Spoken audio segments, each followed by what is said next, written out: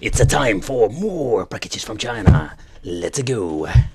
Hey, it's awesome that you're tuning in. So in today's video, it's time to take a close look at this new Anbernic that came here in the Wicked Cave. It's the RG405V. Anbernic is basically the king of releasing devices, but I must say when it comes to Anbernic, they do have a lot of quality devices. But nevertheless, what we're going to get is basically a thick or very deformed Game Boy version.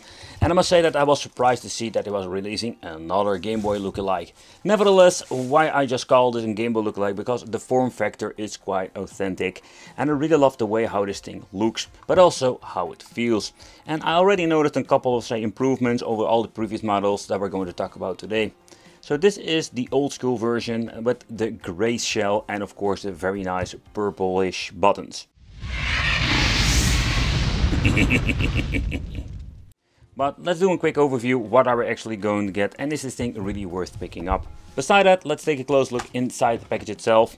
What are we going to get? So first of all, you can order them with different sizes of memory cards. This is the 128GB, but the unfortunate thing is, better said, I hate it. Because they are not like high quality ones, they can get corrupted fairly easy. I have seen it with game sticks, handhelds, you name it. Then we're going to get ourselves the cable USB for charging. There is no power supply. You need to get yourself a power supply itself, so that's a little bit of a bummer. If you want to apply the screen protector, we're going to get ourselves the wipes for cleaning the screen itself. So in here we're going to find the glass screen protector, so that's pretty damn cool that I'm going to give you one. Take consideration if you order these things, it's always like double check if you're going to get it. Sometimes you have different kind of bundles, and also depending where you're going to buy it. Including a manual. It's a very thin manual actually, not the toilet paper kind, but this more the glossy one. But to give you a quick overview what you can actually do with it, how does it work, read through it, because there are a couple of things you need to know, but also we're going to show you here in this video. But let's assemble the extra SD card, because that's the first thing that we need to do. Specification wise, it looks pretty damn cool with the Unisoc Tiger T618. That's a 64-bit octa-core. Nevertheless, we're going to get ourselves the Mali G52 running on 850 MHz like a GPU, 4GB of LPDDR4, and then Android 12 with built-in software front end. So at first, I really love the form factor of the device itself, but also when it comes to the button configuration. The reason why, because I am a D-pad player, especially when it comes to retro emulation. But we're going to test out what can we actually play with this thing. At the front we're going to get two joysticks. They're similar to the Nintendo Switch. And they also include the click underneath. Then we're going to get this D-pad, the A, B, X, Y buttons, a nice very clicky home button, and two select and start plastic buttons, not rubberized. I must say that the D-pad itself feels very nice. It does have a very sturdy feel to it, and it is long travel, but not to the point that it's way too, let's say, strong with a resistance. Nevertheless, I really like it. Another great game if you want to try out the D-pad is of course if you want to play some Contra. And what you can see over here, that the game runs pretty damn great in combination with the D-pad. And I've noticed that the D-pad is very comfortable to play. I'm very pleased with that. So when it comes to the buttons over here, we do have a very nice touch to it, and the touch, yeah, I can tell you, it's very comfortable to play. There are tiny buttons like the Nintendo Switch, that is a little bit of a bummer in my opinion, but the travel is not too long. And what are we going to get underneath? We're going to get ourselves the speakers, and we're going to get ourselves an audio jack out. At the left side, there we're going to get ourselves the special button that we're going to use for entering the special menu. Here we're going to put in the extra SD card, so let's do that first. So when it comes to this SD card, I already mentioned before, this is not the best brand, or it's not really a brand at all. So I think it's a very smart idea to basically try to back up before you go to use it, or use it, try it, and make a backup. Okay, so let's take a close look at the top. Here we're going to get ourselves a ventilation output, and we're going to get ourselves the Type-C connection. So at the left side, we're going to get ourselves the on-off switch and volume control. And at the back we're going to get ourselves an active cooling fan. This thing doesn't turn on every single time, so when you're going to be booting it up, then we will have like a second or so that we're going to be hearing it. That's it. And then of course we're going to get ourselves the 4 shoulder buttons, or back buttons. Shoulder, not really shoulder, and back. The first thing I'm noticing with this, it's very easy to reach, even to the point that it's going to be even a little bit too easy. So when I'm basically moving my fingers around, I can just press the buttons fairly easy. And the reason why, because they give it a very nice angle. So while holding it, you can press them very easy. And I already mentioned before, it's a little bit too easy in my opinion. But when it comes to the feel, very nice micro switched. I love it. Nevertheless, when you're going to be powering on the first time, we need to set it all up. So this thing comes also with a built-in vibrator motor, and it's quite aggressive in my opinion. It will take a couple of seconds to boot up the first time, and before you're going to be booting up, sometimes it will start spinning, especially when you're going to be like using a lot of power from the CPU GPU. There we go. It will set up everything automatically, and there's nothing you need to do. So it's quite nice also because of the touch screen. You can basically also use a device like this, because when it's even Android, not every single device on the market will have a touchscreen. But I think it's pretty cool that you have the option for it. So when the system has been booted up, what you're actually going to get is everything is pre-installed on the device itself. Of course, the Play Store, you need to add your account if you want to do some, let's say, adding new games to your system. But for now, we're just going to focus on emulation. So when it comes to the overall emulation, we have all kinds of emulators preset. I think it's pretty damn awesome too. Nevertheless, when you're going to use the side button over here, we're going to get ourselves the special Anbernic launcher. And from this point on, you can just choose what kind of game you want to play. So if you just want to play with a device like this, you can just easily play all kinds of old school stuff. So that's the reason I wanted to focus on some other stuff. Think in particular like when it comes to Sega Saturn, Dreamcast, you know, the stuff that doesn't run great, including PlayStation 2. So first of all, there are all kinds of different games on here, so I'm really curious what I'm actually going to get. The overall menu looks kind of basic in my opinion, so there's nothing really special going on. I've seen some better options when it comes to Batocera. Maybe in the future they will also add a Batocera or Emulation software upgrade. I'm really curious about that, but here I have all kinds of different ways to play. Nevertheless, let's deep dive into it. Let's of course pick a couple of, let's say, old school games, but I just wanted to showcase what you can actually do. But okay, so let's take a close look at some overall emulation performance and how does actually this system work. So if you just want to play some old school games like me, yeah, it's going to be absolutely a lot of fun. Nevertheless, the emulation for the old school stuff is just great and looks amazing. Another thing I find very pleasant is the overall audio quality of this device. But in consideration, if we want to go back to the menu, pressing select and start will give you the RetroArch menu. Here we can of course make a quick load, quick save.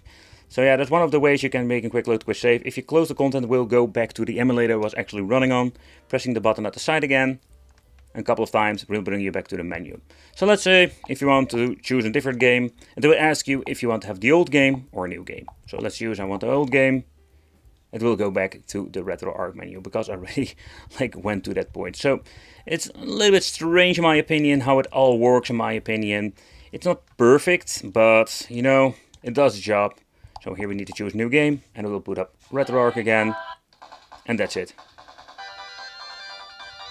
Another option we can do is holding the home button, and this will bring you automatically to the software itself. And from this point on, so let's say I want to return to the game. Here we can make the option for an old game or a new game. Let's say the old game, and now we'll go back to the menu itself. So it works slightly different when you're comparing this with different devices. You can see the game has a quick load, quick save, but also you can use the original save file. So I think it's pretty damn cool. Alright, so next up let's try some PlayStation 1 emulation. Because this is one of the systems that runs on so many devices now. Both of the analog stick and the D-pad have been configured. Seems to be also they added a lot of good games with including some audio.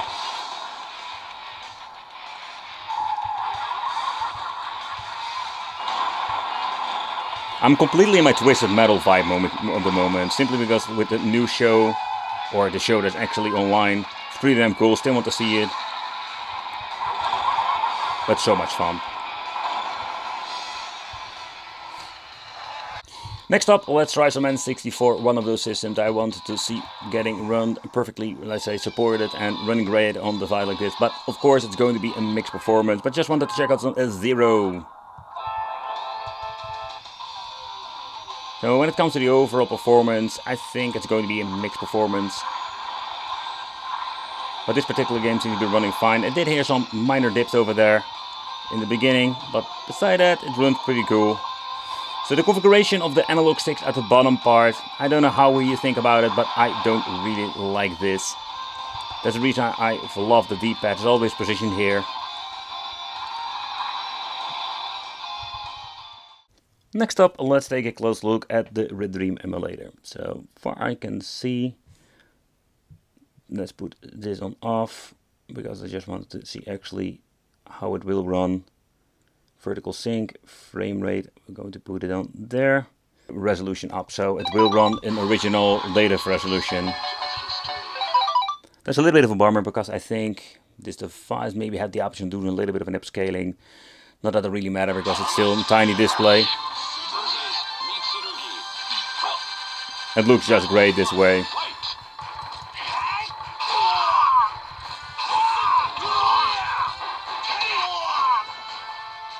And one thing I also noticed that it does have vibration motor built in, but so far none of the emulators have been configured by it. A little bit of a bummer, because it would be a very cool extra.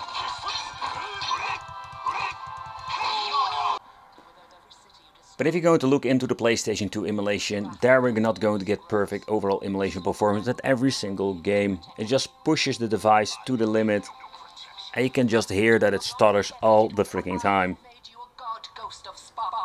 Even with the first part. I really don't consider this as playable, in my opinion.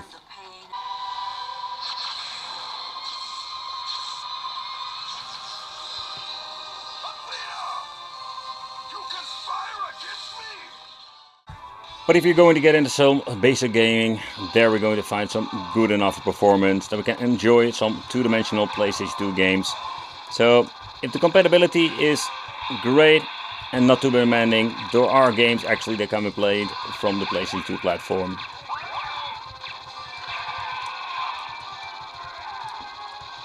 So next up, let's try some Sonic on the Game Boy Advance.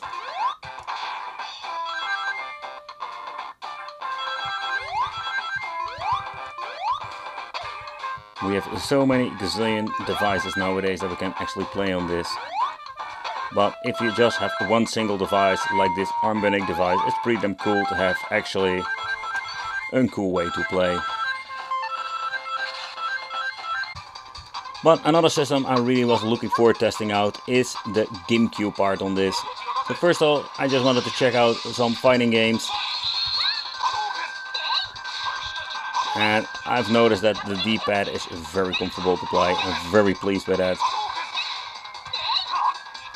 But the overall performance is okay in my opinion. It runs around 30 FPS, so it's unfortunately not full speed.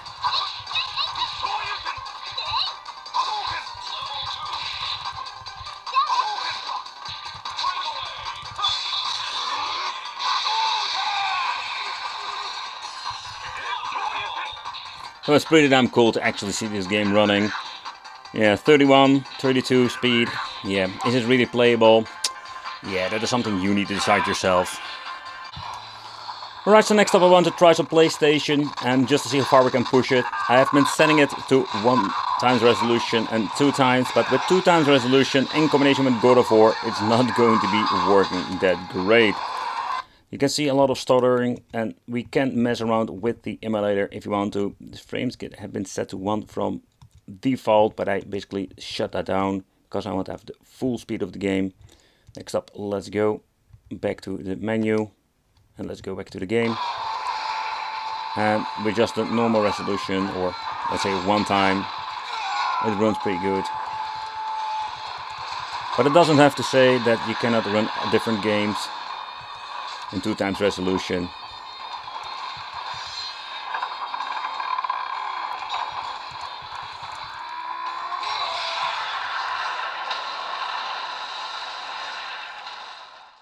So next up, let's try Sega Saturn, but that doesn't really run that great out of the box. Okay, let's try a different game. And let's just try some Super Man. You can also mess around with the emulators, but I just wanted to see how it actually runs out of the box. depending on what kind of game you're playing. But the overall performance out of a box, I find it quite disappointing, to be honest.